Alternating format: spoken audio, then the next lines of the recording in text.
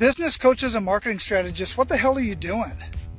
You know, I talk to business owners all the time, small business owners. I get a chance to talk with them in different forums and cohorts and different trainings that I'm doing. And they keep repeating back to me that they've worked with a marketing agency, or they worked with a business coach or a consultant or something like that. And they went ahead and said, hey, you need to do this, that, or the other, whatever it may be. And usually it's around marketing. Usually it's around lead generation. But here's the problem with that. I asked them, well, what did they do before they suggested that to you? And the response is kind of blank and said, well, what do you mean? Well, did they do an assessment? Did they come into your business? Did they ask you about your financials? Did they ask you about your foundations? Did they check the structure of your business? Did they see that you had a conversion system, some way to convert traffic that's going to go to your website or whatever it is that they're doing?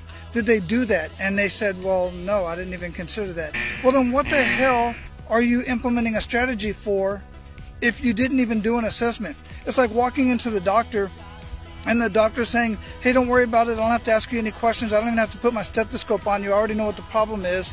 Here's the diagnosis. Here's the treatment. Come back and see me in a few weeks, or let me know if it gets better or worse. Well, shit, it's going to get worse.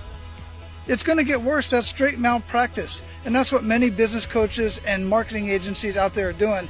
And I would like for you to either stop it or get the proper training to do an assessment for your clients before you suggest anything to them. Okay? Go ahead and check the link in my bio.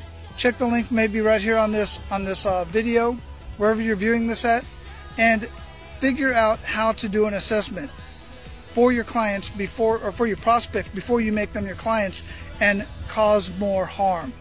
Thank you. I greatly appreciate what you do. Not necessarily the way you do it. Take care.